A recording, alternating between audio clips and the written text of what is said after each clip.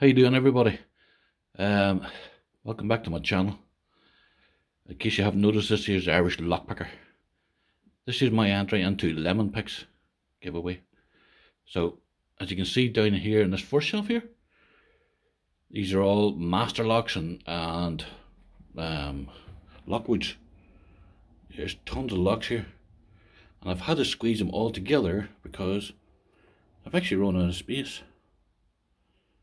Now that's that bit there, and then you got, now this here has to be, I'm reorganising this here at the moment. This is all my Yale collection. Oops, lost my balance there. This is top shelf.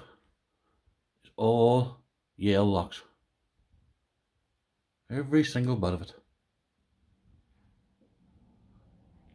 As I say, I'm reorganising this here, so, and as I say, that there's just everything in that there. That's my vise. These are all my picks. As you can see, quite a few of them. This here was made by Bobby Keys, this Irish Lockpicker thing. More picks. Down here is Euro cylinders, which, to be fair, they should all have been got rid of. This here, as you can see here, there's 3 trays actually in this here. Oh, sorry. These are jiggler keys.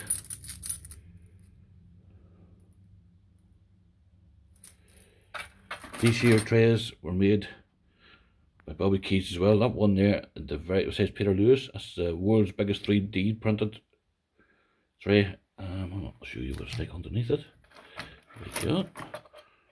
That's it there. This here is one of them Sparrow coins I bought one time on eBay for 20 quid. These here are blanks. I'm going to make, I was in the process of making my own pick.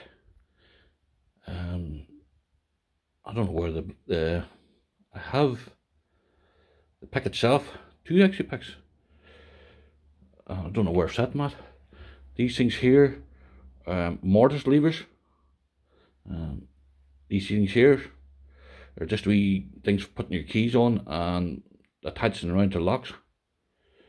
Tags, spare keys. This here is that big Yale aluminium, not aluminum, a key rack. Just random locks, keys. This here is picks, dimple picks made by Chaz. He modified them. I think that's why you can see it in the background there. That's my kit. That there was a $2 bill given to me by Laura Forbes. More locks. This here one here is it's a big massive lever lock around here, and these things here. Right now, I'm gonna put this on pause because this is only part 1. This is part 2 of this year. These are all my other locks here. It's just the back bedroom. We're now currently in the back bedroom.